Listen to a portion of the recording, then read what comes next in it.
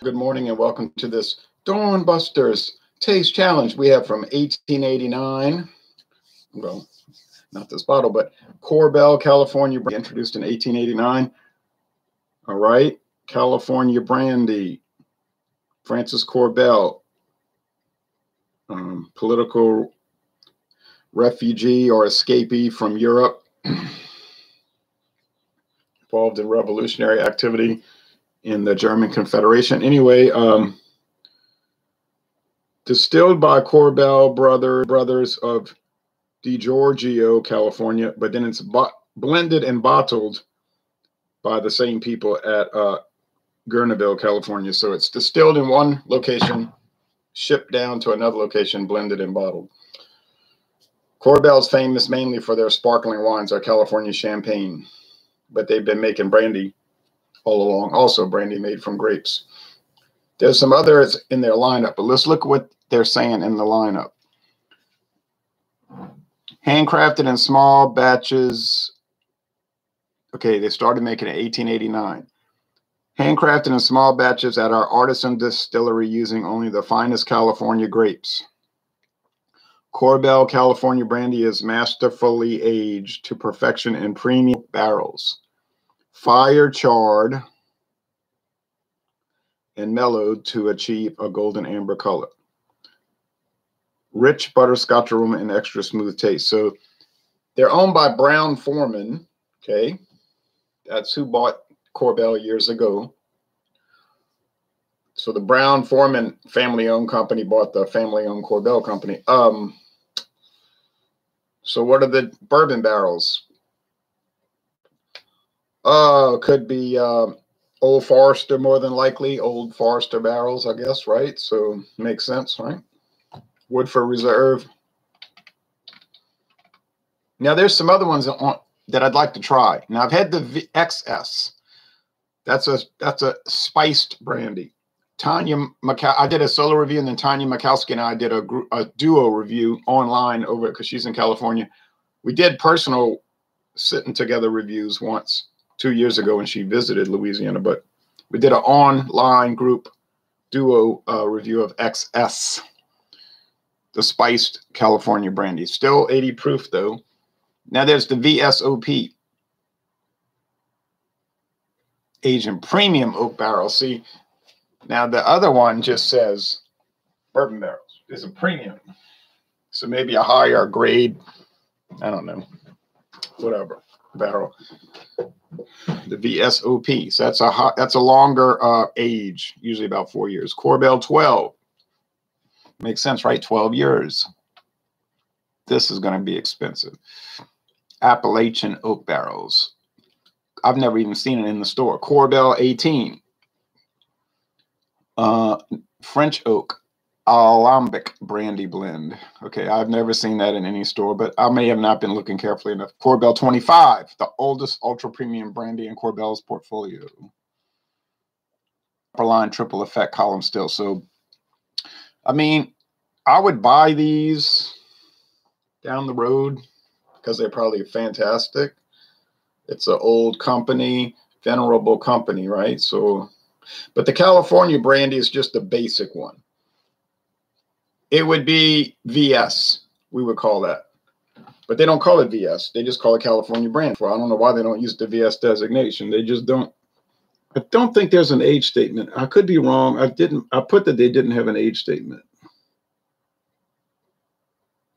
They're going on handcrafted quality and all that. No. Sometimes I'll have it very small and you forget it. But I don't see that anywhere. No age statement. It's probably about 2 years.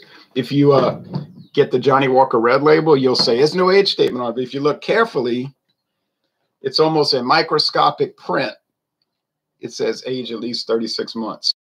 So Blue Swift from Martell is the competitor. Here's Martell Blue Swift. Burt Meant to say, hope you're doing well. Oh, thank you. Hope you're doing well too. Martell Blue Swift. Raining here, says Nina Yordi. Well, we had a lot of rain yesterday, and then it passed around noon or 11, and about noon, and then it dried up. Now it's clear as a bell. Cold front came through, kind of chilly. It's about 54 degrees, which is pretty cold for April 30th. So here's now the cap isn't staying on this too well. Something defective about that. Blue Swift, real fast. An audacious combination. Martell Blue Swift is made of cognac, VSOP, then finished in bourbon barrels. So they age it in regular, probably French oak, and then they finish it maybe 3 months, whatever, I'm just guessing, and bourbon barrels. Okay.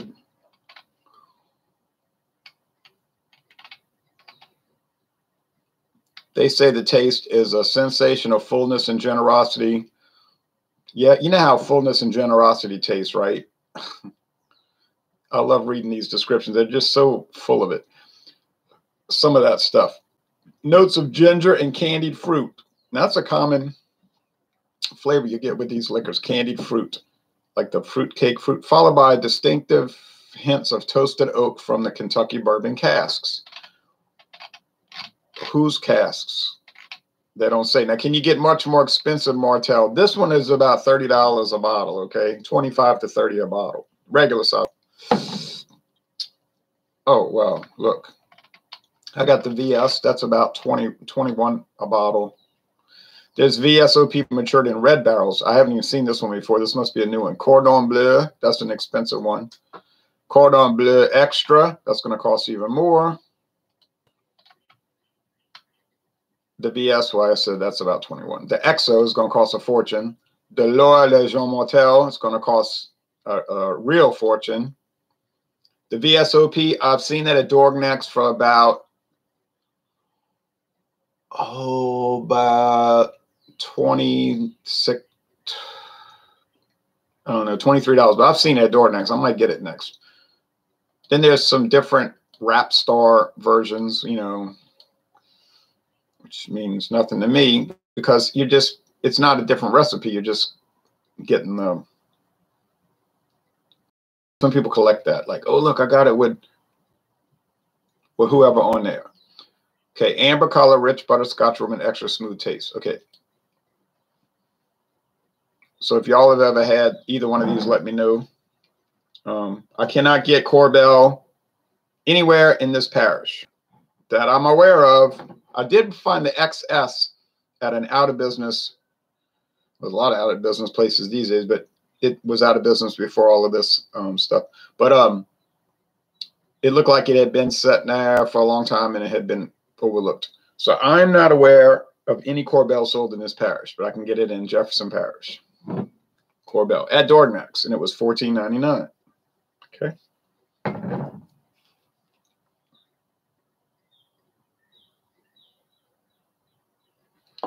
And the Martell, yeah, a lot of places around here sell Martell. It's the oldest cognac house in the world. They're pretty popular, okay? They got some people who love Martell. Of course, you know the most popular cognac brandy, Hennessy. That's your big one. Everybody sells Hennessy, everybody. I mean, any obscure gas station is going to sell it. Because, you know, in Louisiana, we have gas stations instead of liquor stores. Convenience stores sell liquor. Okay, Courvoisier is the second most popular cognac. You see that in many, many places, or probably most places. And then Martell be number 3. And then I think, well, let's see, are they number 3? Then it's like a battle between Remy Martin, Martell, and some others. Yeah, but they're big. I mean, we're talking big, you know. But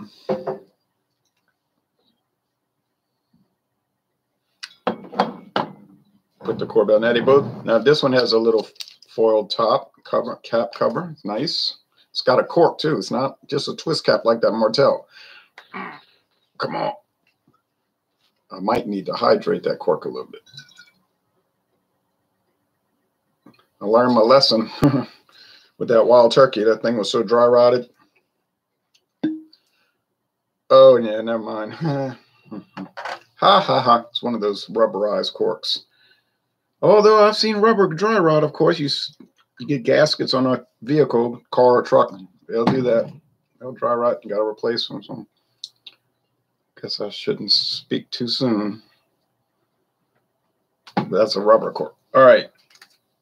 There's the cap. Make sure I poured enough. Well, not really enough Martell Blue Swift.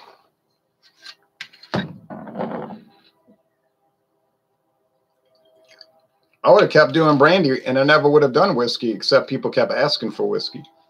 Like I was doing brandy 4 years ago. All right. The main comments I would get was, when are you going to do whiskey? So I said, if you can't beat them, join them. I mean, it's not bad. Whiskey is not a bad thing. I mean, if people are not interested in brandy and cognac, there's no use fighting against the wave.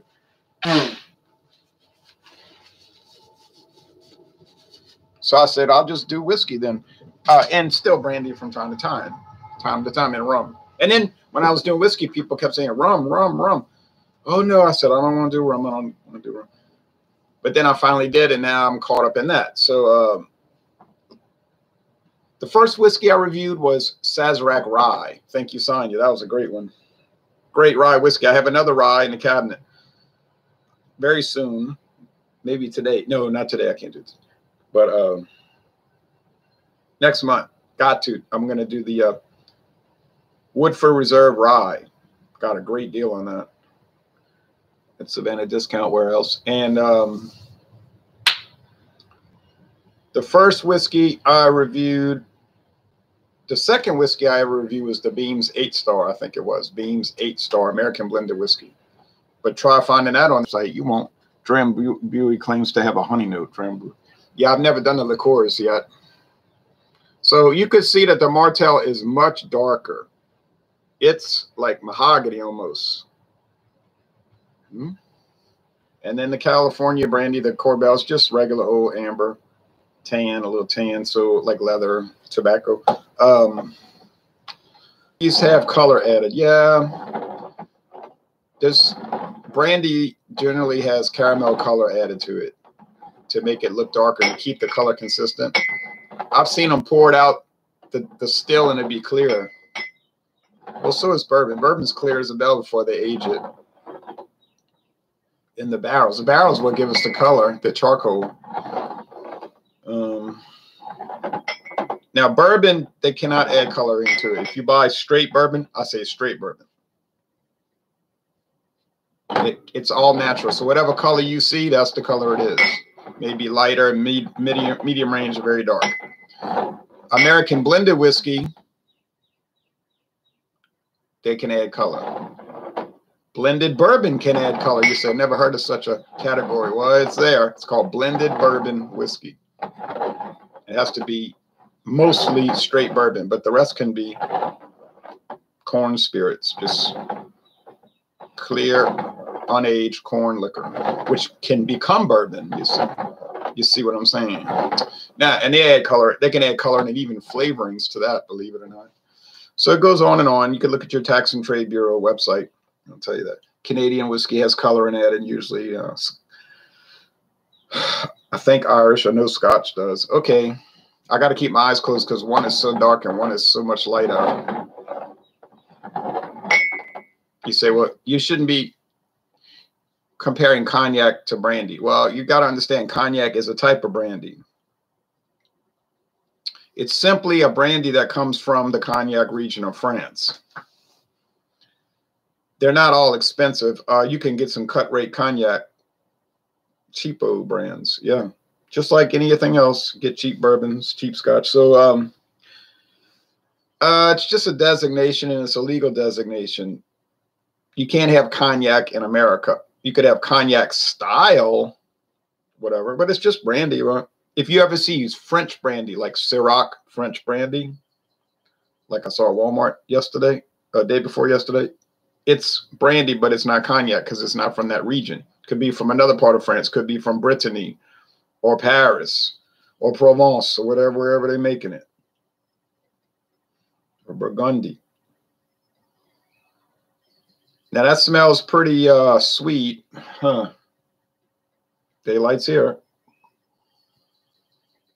Oaky, sweet, spicy. You notice brandy be oaky like oak wood, sweet like sugar, and spicy like, well, spices. Now, if you get some really weird brandies, off the wall brandies like Hartley, which I saw when Dixie has it on sale, which means it's the same price as everybody else's normal price. That's an expensive store, boy. I'll tell you, I don't know why I don't know where their concepts are coming from, but ain't my problem. But Hartley, you can go to Dorgnac's and not Dorgnac's, Rouse's. Sometimes they have it for $7.99, $6.99 actually, $6.99. That one will have a weird aroma and flavor, the Hartley VSOP, but they're flavoring it. They'll tell you it's flavored. It's like, they say buttered rum cake. I was like, buttered something. Now, what comes from underneath? Now, when the under flavor starts coming in, the base flavor, ooh, that could be scary, but Hartley must be popular because I see a lot of places selling it like madness.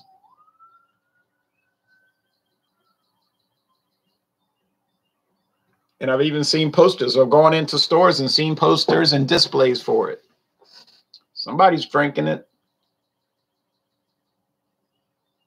Oh, this one over here doesn't smell appreciably different from the other. It has a little stronger wood note, a little stronger wood note.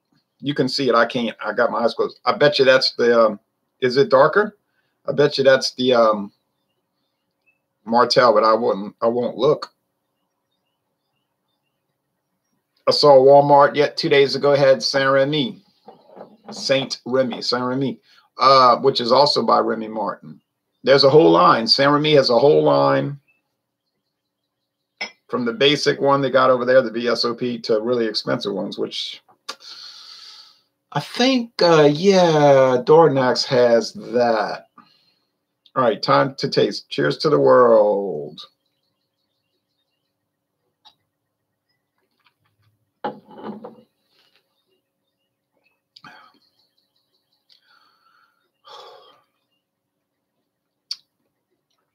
A lot of grape skins, spices,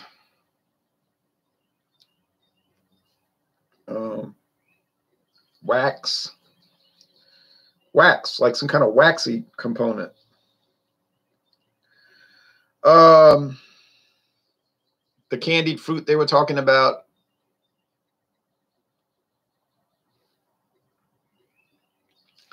So that's why I like brandy more than whiskey, because whiskey, you get that bad bite from the grains and it'd be tasting like cornbread.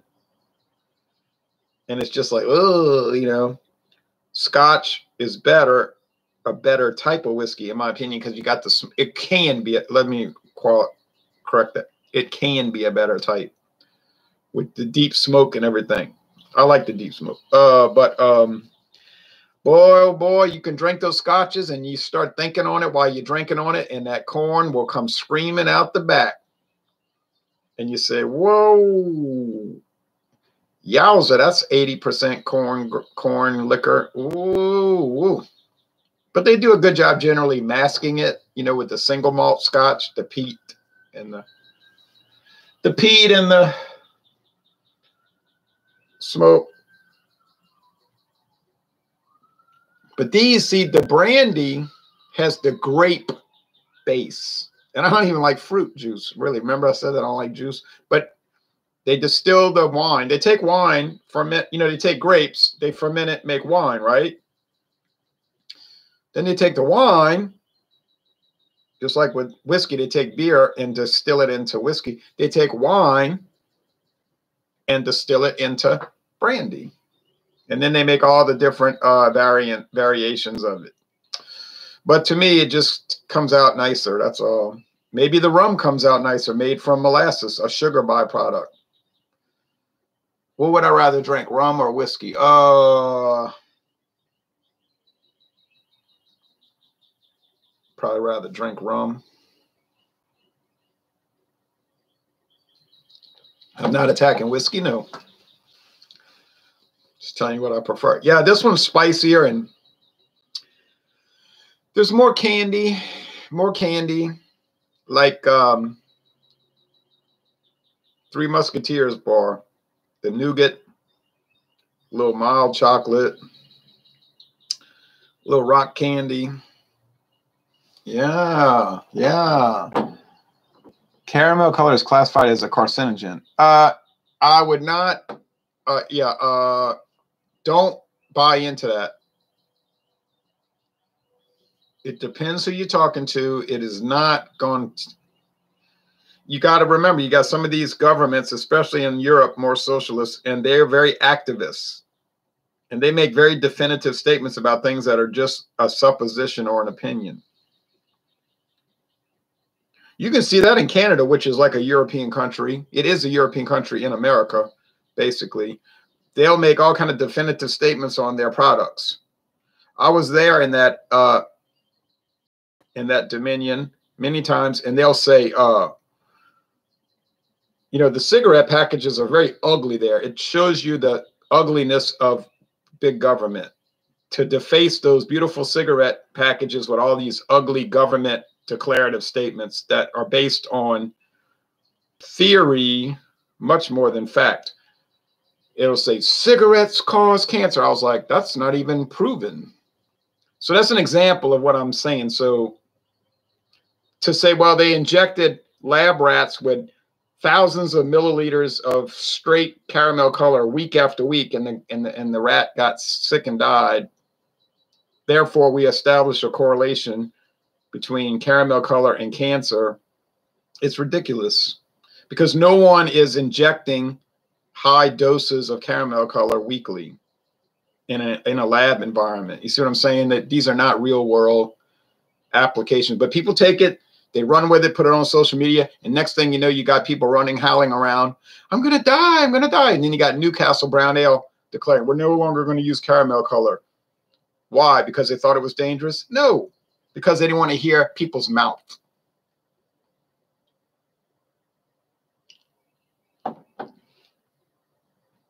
And think about the recent stuff going on. Same thing. Hysteria based on bad theoretics. Very bad theoretics. Okay, I think this is the Korbel, and I'm going to tell you why. It's got, this is going to sound bizarre, madness, insanity, but it's got more of a California grape taste. How you describe that? I don't know. It's just something. California grapes have this taste. I can't describe it. It's just, it's like a lightness to it. It's like a light, a character or a body or something.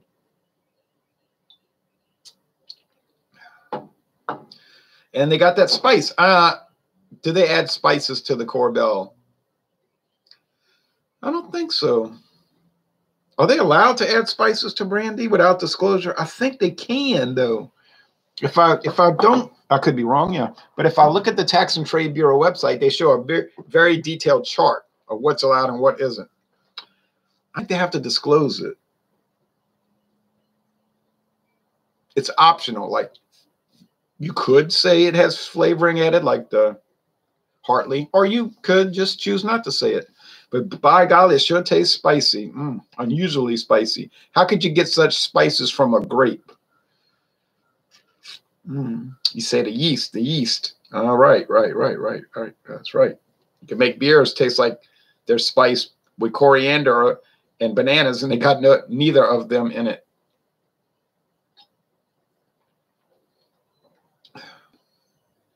See, that's a heavy wood. You say it tastes like bourbon, huh? A little bit. You salted him a little bit. A little out of order yourself. Yeah, it tastes like bourbon a little bit. So I'm going to reveal. I think this is the, I don't know why I put tags. Why would I need tags for these? I'm going to say this is the Martell. It is the Martell, dang it. I got it. Haha, I can tell them apart. So this Martell cognac brandy tastes a lot like Korbel. No, they don't. They have similarities, obviously. They're cognac, brandy, about the same. No, what am I saying? The Blue Swift about $15 more, at least $10 more a bottle, at least $10 more, and probably more than 10. If you only paid $10 more for Blue Swift, you'd be lucky. You can consider that a winning day, a winning day, a winning day. But you're probably going to pay more than. Is there a quality brand of American brandy? Yeah, many quality brands. A bottle of Christian Brothers, which doesn't dazzle me. Okay, you probably got the Christian Brothers VS, which is very basic. It's good. I like it, but it's very basic. The E&J VS is basic, even with a little bite to it. Kind of a nasty little bite, but it's good. Paul Masson VS, basic. Okay. So I would say go to the next level, the VSOP. They're aged a minimum of 4 years. You're going to find a lot more developed. Christian Brothers aged VSOP. The Paul Masson VSOP aged in bourbon barrels. So you're going to find it's a lot better. Now, if you really want to jump up, go to the XO. XO. Letter X, letter O. These are going to be much more flavorful and mature. It's going to cost you more. It's going to cost more. But you're going to pay more to get more, you see. So you can buy, and then you can go up the ladder. It costs you a fortune, you know. But yeah, yes, there are very many good American brandies. No doubt about it. The Christian Brothers Bottled and Bond, the Sacred Bond, I think it's fabulous, you know. All right, that's nice, sweet, candy, spicy, all the things we like. If you like spicy. Have you ever tried Phillips brandy? No, I never heard of it. But there's so many brandies, you know. There's so many brandies in America. I mean, most of them are kind of cheap, like Barton. I've heard of that one. I mean, I'm not even going to name it. There's so many. There's so many. It's like mind-boggling, really. Some are really bad as far as quality control or quality on purpose because they're cut rate.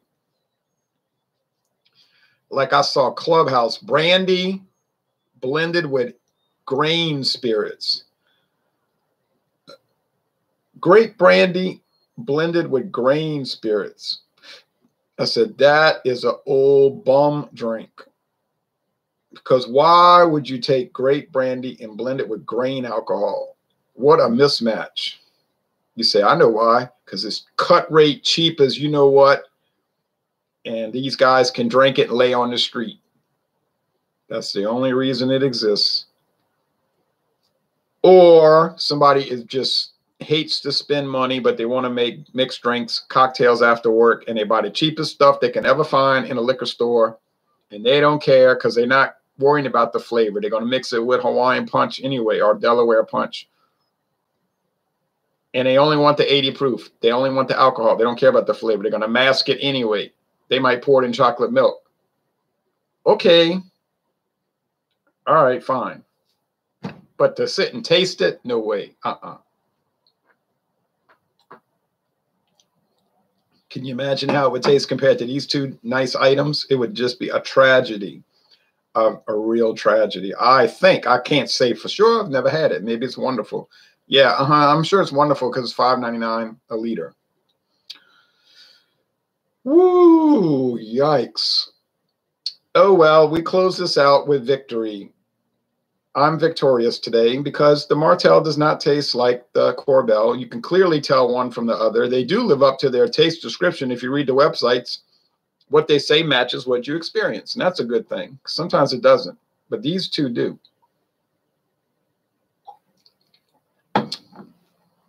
Which one's better? Oh, well, now that's a difficult question because it's like a preference issue here. It's not a quality issue. I would say it's a tie on that. They're both very good. So I would, without any hesitation, recommend both. I would highly recommend Martell Blue Swift. Go out, buy some. I think you'd be very pleased with it. I do not work for the company. I do not receive money from this company. Not to say that I would turn it down. I wouldn't. But anyway, excellent product. Martell Blue Swift. Korbel California brandy. Highly recommended. I'm so glad I bought it. It's been winning and winning and winning. I haven't had a bad millisecond with it. You understand? I haven't had a scintilla of badness associated with it. I can't say I found any fault with it. Any fault. And that's a good thing. I'd like to try Phillips brandy. I have bought Phillips 66, but that's a gasoline. So, but I do have some albums featuring the Phillips. And they're singing about, I need somebody groovy, you know, I need somebody to move me. Yeah, move me like they should. But when I find, you know, they sing that kind of stuff. That all the leaves are brown and the sky is gray and all that. So yeah, that's my experience. Top tier Phillips 66. Yep, that's the good brandy. Oh, yeah, yeah, yeah. All right, thanks for watching this video production. I'm going to end it, and we'll be back this evening for Thundering Thursday, 7 p.m. Eastern Time. And I'm doing another rum taste challenge. Y'all take care.